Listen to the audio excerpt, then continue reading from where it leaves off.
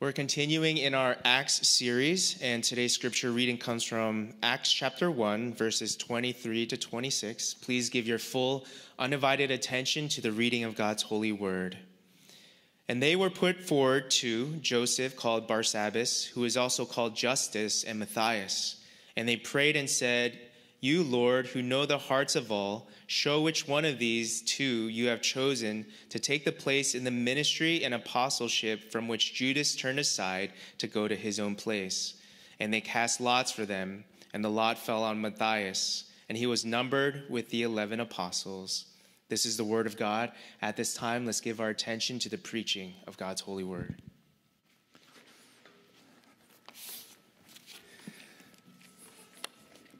Thank you. Thank you for the reading of God's word. Thanks be to God. It's good to be back together in the new year, worshiping with you, CCSC. We're going to continue through this Acts series. And I actually had to break this up into two parts because it got a little lengthy. I thought about a lot of practical applications for you and for me. And so this is really part one, okay? On this huge topic of decisions. We want to learn how the early church made decisions and how should we. So, obviously, 2023. A lot of us are going to be forced to make decisions. Wow, I didn't notice that water drop right there. That's incredible. New Year decisions. Maybe New Year indecisions or undecided. Sometimes you may not be able to decide some decisions. How can you improve your health? What can you do better about your finances? Should you trust a certain person? How can you restore, reconcile a certain relationship that you may be feeling is falling apart? Should you move jobs or change careers?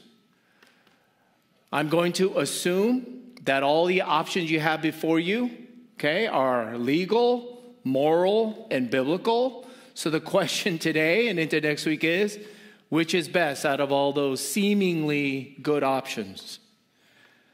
The question is being raised, how were decisions made by the early disciples, which is students or followers of Jesus, and how should we? All right, so Pastor D. Penn read from Acts chapter 1. One occasion, they need to select a successor to Judas Iscariot, who betrayed Jesus. They come to a decision to choose Matthias. How? How did they make that decision? It says they cast lots. They cast lots. All right, that is no different from flipping a coin, or pulling a high card, playing a certain game. And maybe some of you are thinking, yes, that is my kind of church. That's what I'm talking about. That would be incredible if church decisions were made this way. Let's just roll the dice. But this was certainly not the only thing that they did. It's simply not just about casting lots. When you and I have to make significant, important decisions, all the more important would demand this. Please don't isolate or overvalue one single factor. Please don't just gamble and cast lots.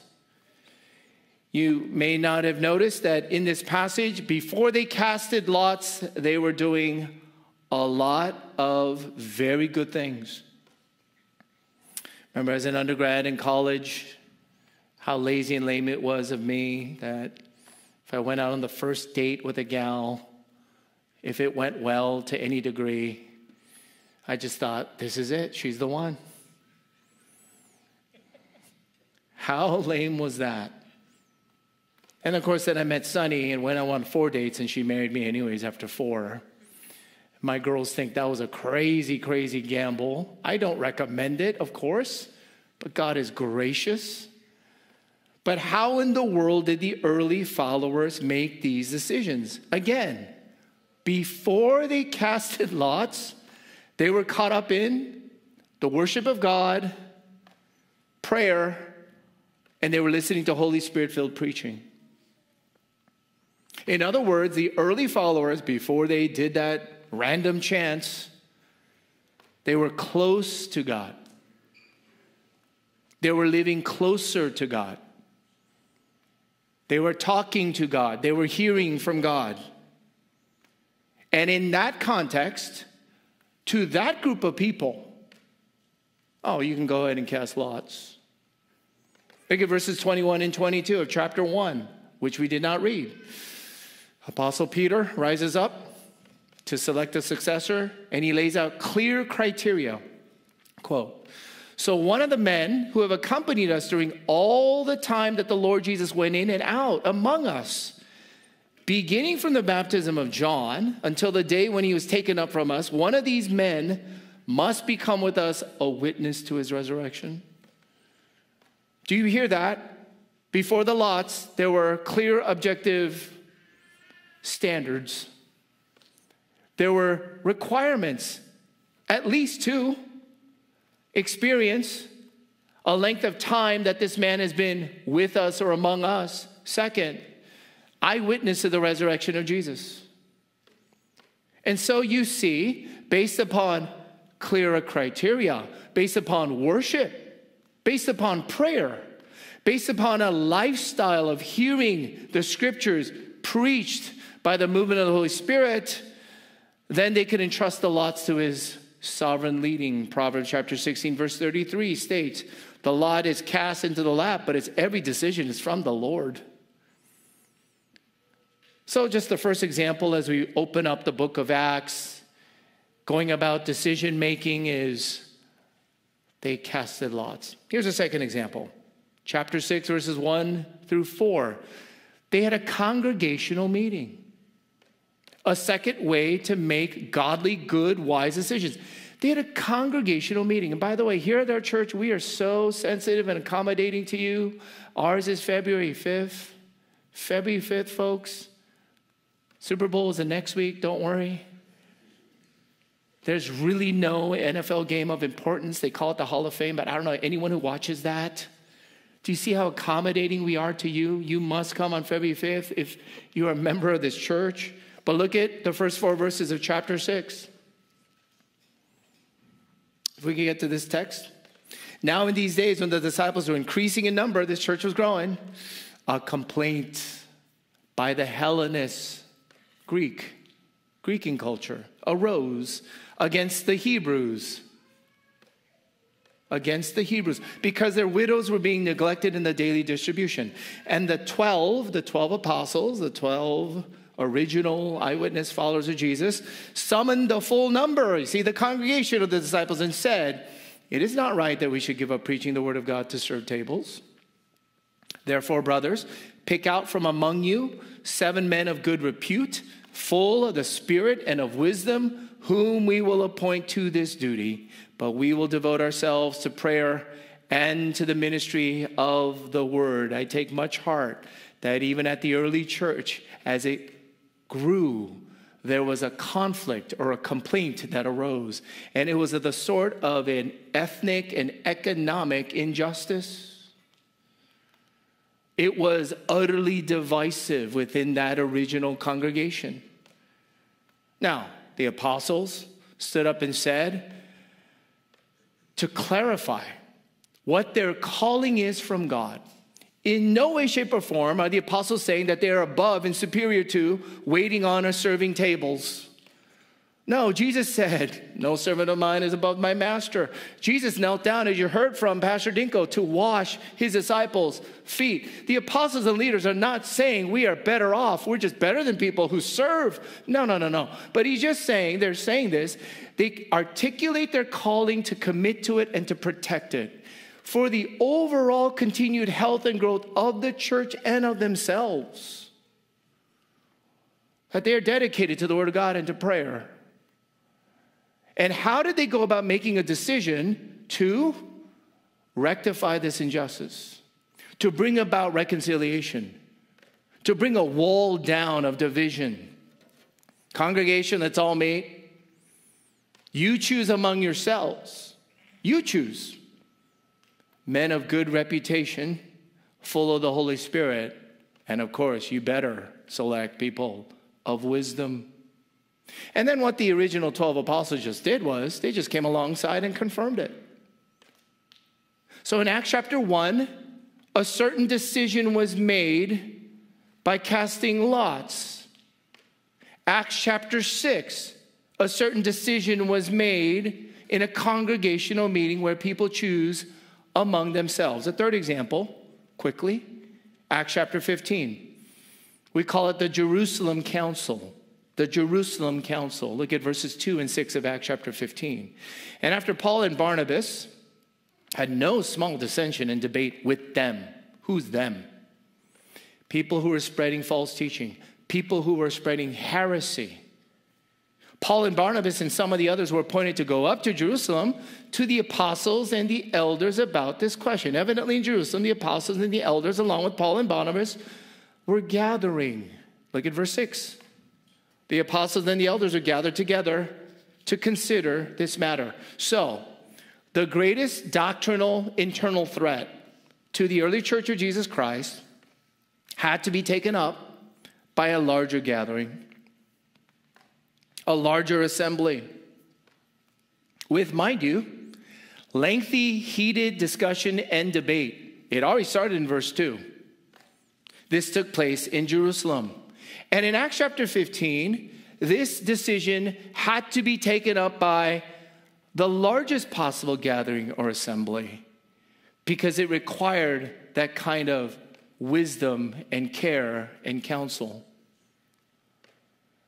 Now, CCSC happens to be a Presbyterian church, secondary to us. The gospel comes first, but we are a Presbyterian church in governance. What that means is we have at least 3 courts of governance, at least 3. We have a session, a group of elders. Then if things don't get resolved there, or we need just more outside counsel, we can go to our presbytery, second court.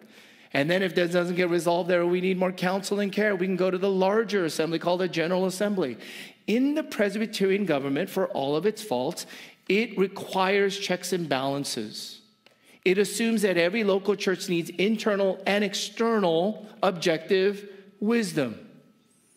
These are all layers of shepherding and of care. But notice in Acts chapter 15 how this is taking place, whether you call it Presbyterian or not. Even Paul and Barnabas, even the apostles here, did not decide this matter should just be taken care of amongst ourselves, just in small locales. It was so significant. It was so egregious. It was so potentially global. And it would threaten to betray the gospel that they took it to a Jerusalem council.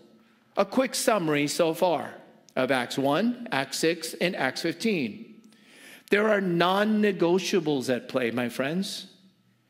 When you heard the title Decisions, you just might be waiting, Pastor, just get me to that. How do I make decisions?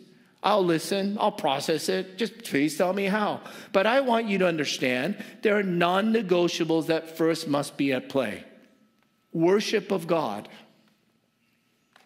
prayer, regular reception and intake and actual digestion and application of scriptural teaching. Then there were clear criteria, requirements. Then there was a congregational meeting, and if needed, an appeal to a larger, greater, broader discussion and wisdom. Nothing less. All right, now we'll get to the question now, just part 1 today. What directions must we learn toward making better decisions? I just got 2 today, 2 more next week, and a lot of practical comfort and encouragement next week, okay? Just 2 today. What directions must we learn toward making better decisions? First. Oh, and it comes first. And it's probably needed more than ever. Okay? Detox.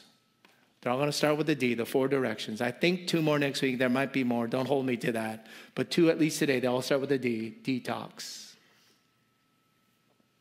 Brett McCracken, in a book entitled The Wisdom Pyramid of 2021, made these 3 observations. Number 1, we have too much information. Number 2, we receive too much information too quickly. And number 3, the information is too focused on the individual self. All right, 3 observations of our current culture, age, mood, lifestyle.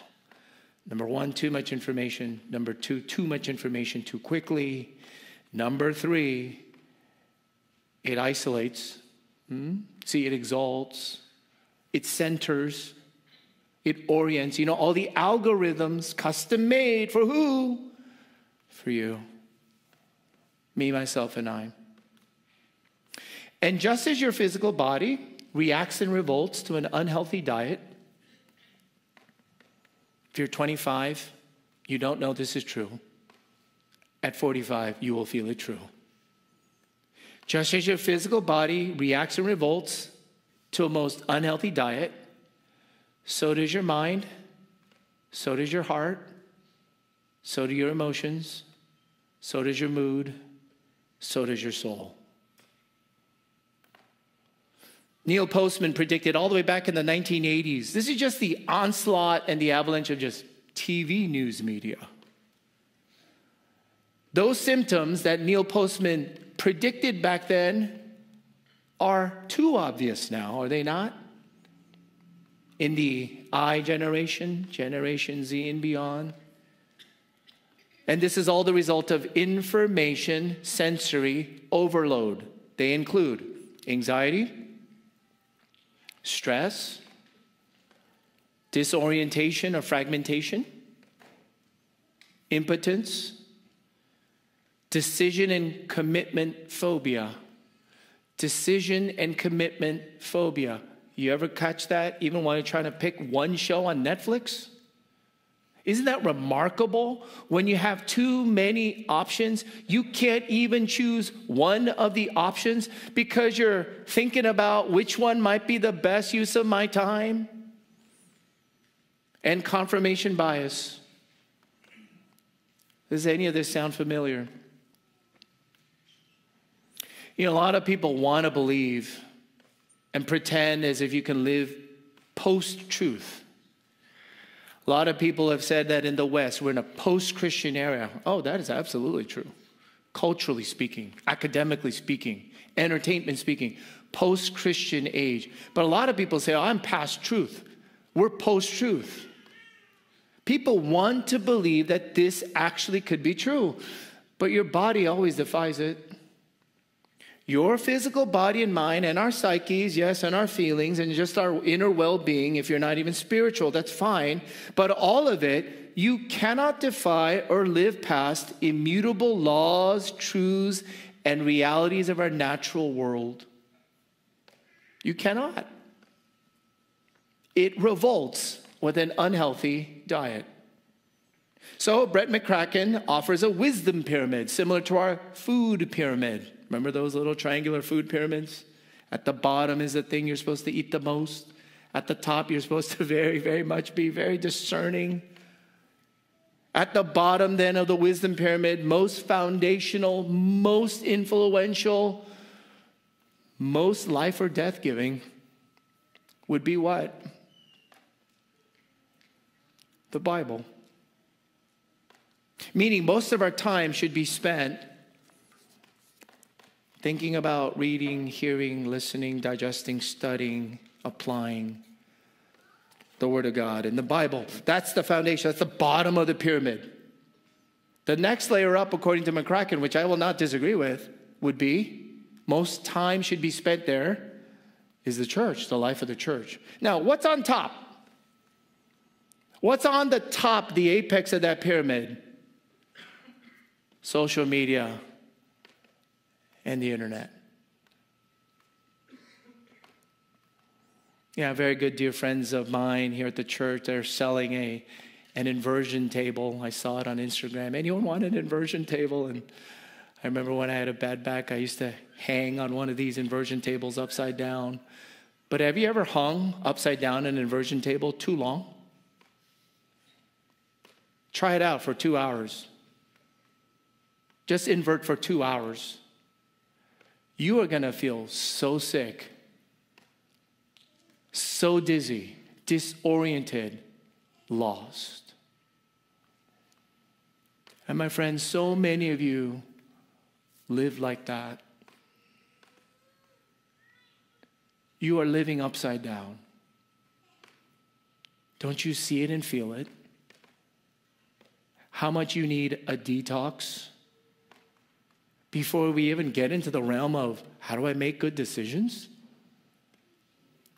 detox. What's foundational? Where do you spend the most time? Now we get to a second D. Develop biblical worldview. Develop a biblical worldview. There is no substitute for this development. We must learn a biblical worldview. In other words, do you know what I mean by a biblical worldview? In that situation, in that crisis, in that stress, to have a biblical worldview means, do you know what God thinks? Do you know how he thinks? Do you know why he thinks what he thinks? Do you have any clue as to how God gets to that conclusion? Do you have his frame of mind? Do you have his world view? Did you know that the mind or the brain of God is offered to you?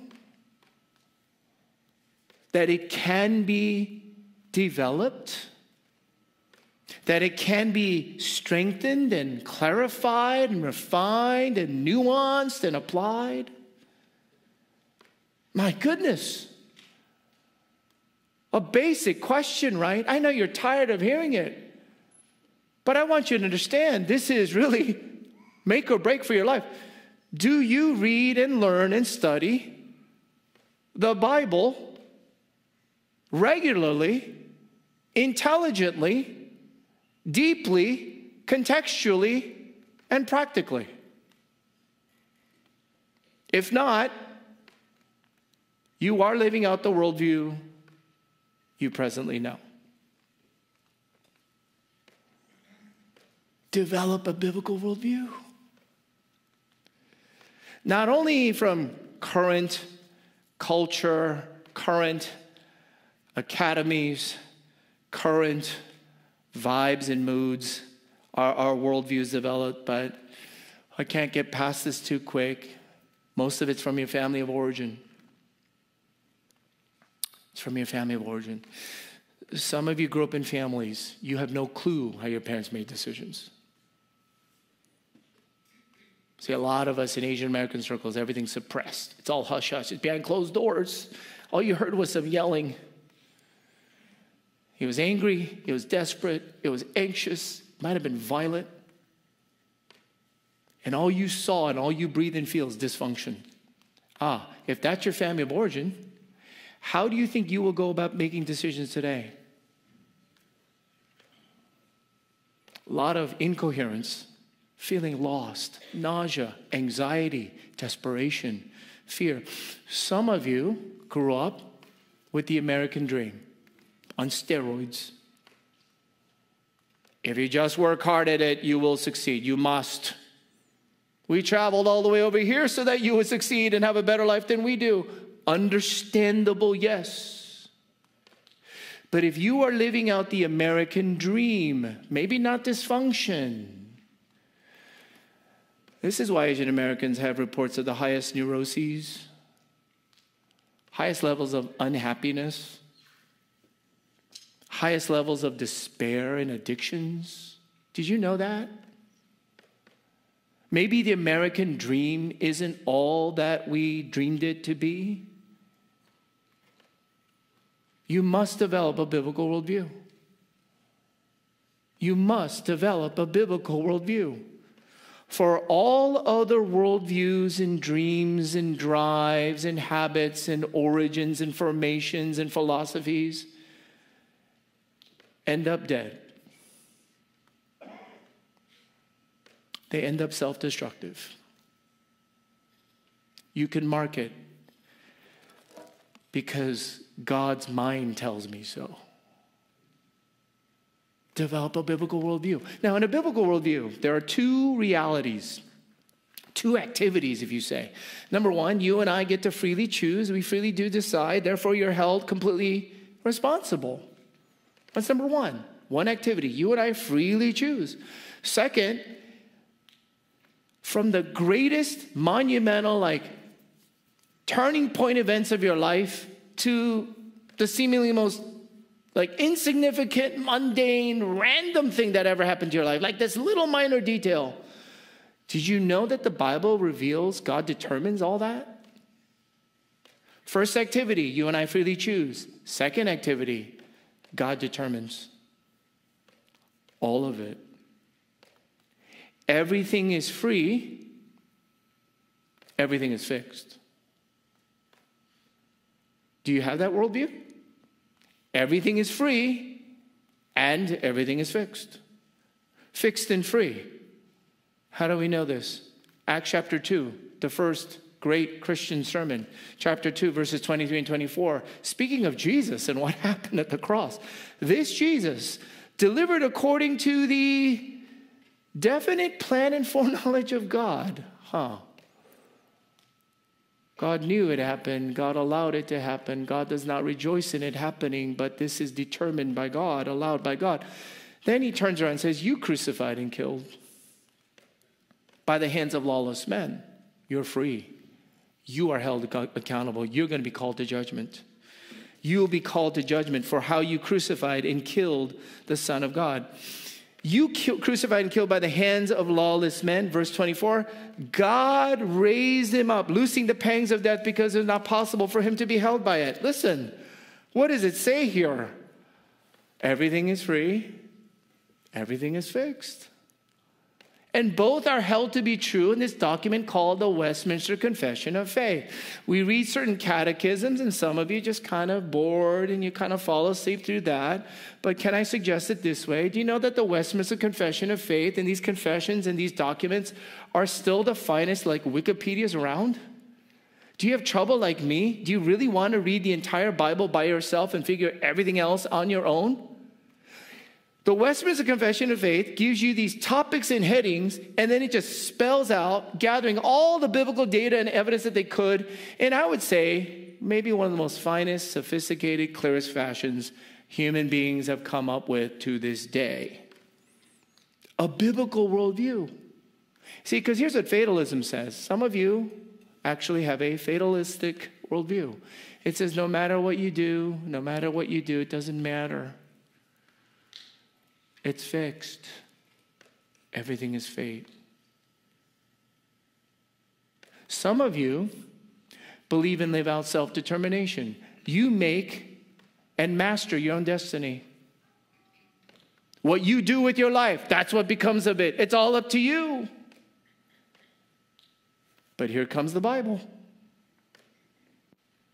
Here comes God's mind. Here comes God's sovereignty. Here comes God's wisdom. Here's the worldview. The Bible never makes you passive, lazy, unthinking, uncaring, undisciplined, indifferent, as a fatalist would. At the same time, the Bible always warns you from absolute autonomy, total self-determination, because it says stuff like, if you're prideful, pride always goes before a fall. Do you know that? Did you know that it says not sometimes, maybe it's like half the time, maybe most of the time? Go look it up. Did you know that if you're a prideful person, always you're headed for doom?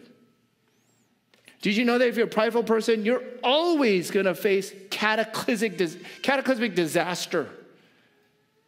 Because the beginning of biblical wisdom is to not trust yourself entirely.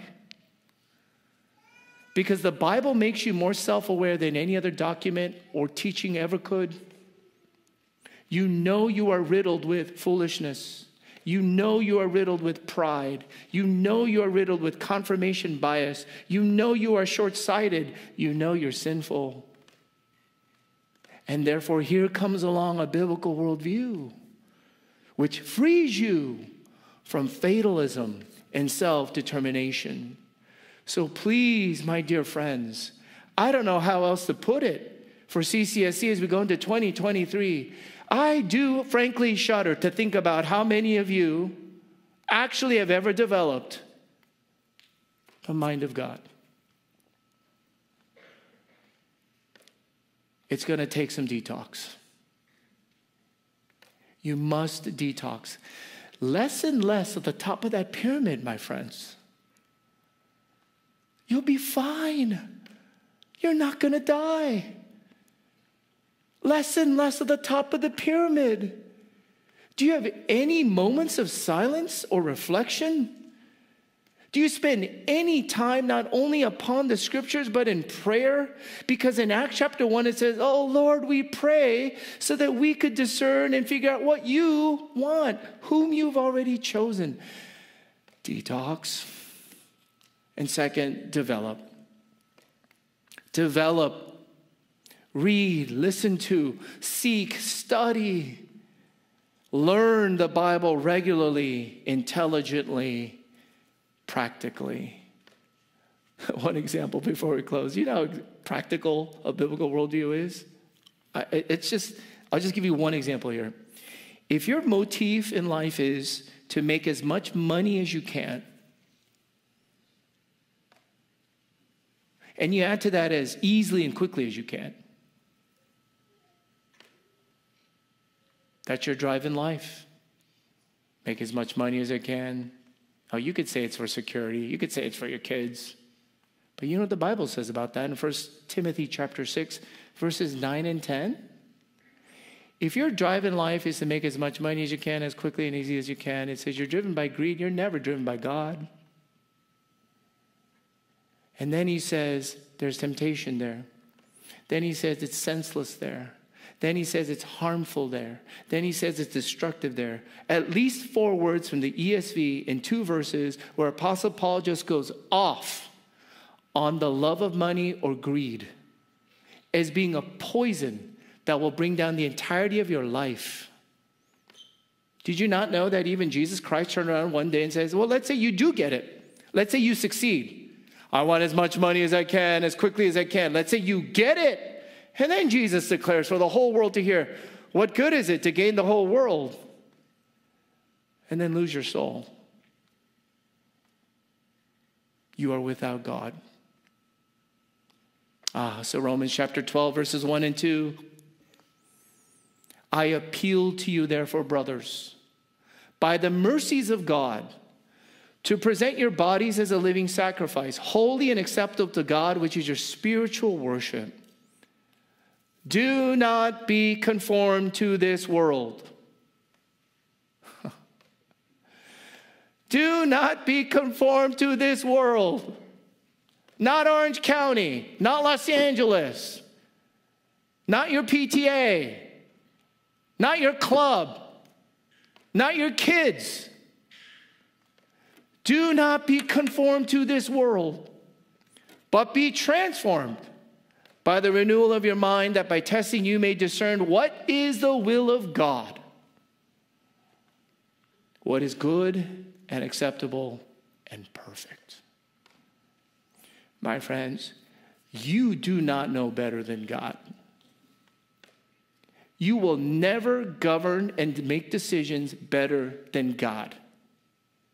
The only way your mind will be transformed and not warped and corrupted by everything and everyone around you, it's happening all the time, is by the renewing of your mind through the Word of God and by His Holy Spirit. It takes a lot of discipline and time. That's why retreats are really good with the theme of renewal, but it takes a lot of discipline and time. Oh, my friends, next week, can't wait to follow with 2 more D's, more directions, and then more comforts and confidence for decision making. But as we close here, I want you to know this. Of course, I want you to know this at CCSC. Jesus never, ever, ever, ever made one bad decision. He never made one desperate, foolish, fearful, hurried decision. So that he lived, so that he could live, he could die, and he could rise again for every one of yours, especially your worst decisions. The gospel is, God is not in the business of you making better decisions. The good news is Jesus loved and died for you to make you into someone like him. The gospel is Jesus never made a bad decision. So you can be beloved while you make bad ones. You can be forgiven after you failed in some. You can be healed after you wreak all kinds of havoc and hurt. Because God will always get it right. He always has, and he always will. God will get it right. As long as you decide, detox, develop.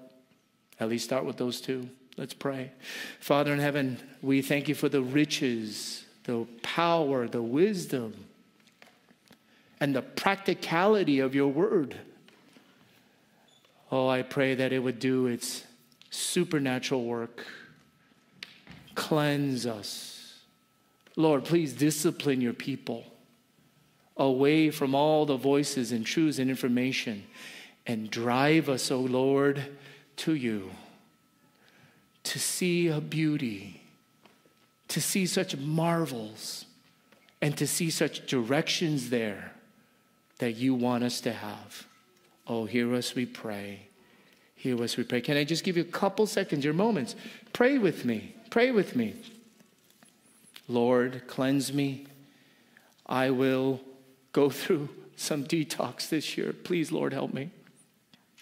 Detox my mind, my heart, and drive me now into the riches, the intelligence, the wisdom, the practical helps of your word by your Spirit. Pray with me, and then we'll sing a song.